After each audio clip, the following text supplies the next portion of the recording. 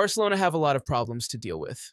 Raphinha and Ronald Araujo started a shocking confrontation during Brazil's elimination by Uruguay in the Copa America. It wasn't a pretty sight. Curious to know why Raphinha took his anger out on his own teammate, Ronald Araujo? After seeing the likes of Pedri and Lamine Yamal take on İlkay Gündoğan at UEFA Euro 2024, we've now seen two more members of his team go head-to-head in the quarterfinals of the 2024 Copa America in the USA. Interestingly, before the game, Raphinha was asked if he had spoken to Araujo before the match at the Allegiant Stadium in Las Vegas. He said, "I don't like talking to opponents. The only thing we talk about is our family. We have a very good relationship. We talk, but about things outside of soccer. We talk about family. We don't talk about soccer, nothing.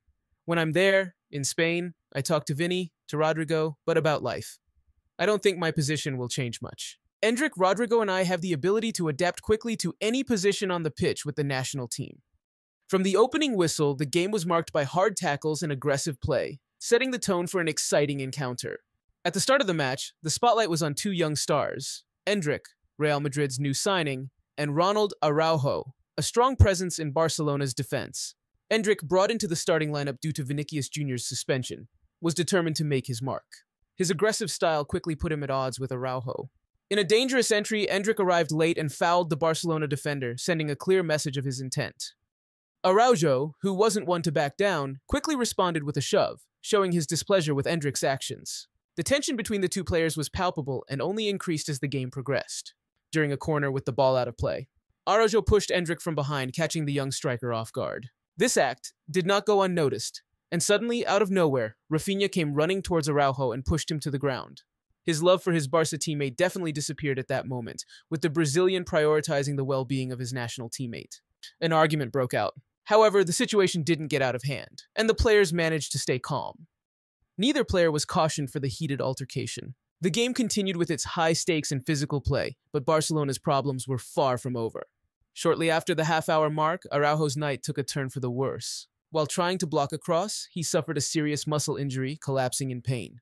The seriousness of the injury was evident as players from both teams quickly surrounded him, showing their concern. The Uruguayan medical team rushed to help him and decided that he couldn't continue. Araujo, visibly upset, was replaced by José María Jiménez. The incident was a significant blow for Barcelona, not just for the match, but potentially for their future games, depending on the severity of Araujo's injury. Ronald Araujo saw his Uruguayan team advance to the semi-finals of the 2024 Copa America after a 0-0 4-2 win over Brazil in the quarterfinals. According to Sport, Ronald Araujo could be sidelined for almost 2 months.